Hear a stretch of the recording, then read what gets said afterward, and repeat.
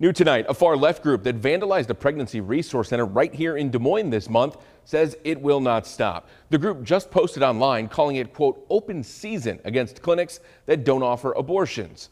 We first told you about Jane's Revenge Monday. The group took credit for vandalizing the Agape Pregnancy Resource Center in Des Moines. The vandals called it a fake clinic and wrote "God loves abortion" on the outside of it. Today, a message went online saying they know where the clinics are and they will not stop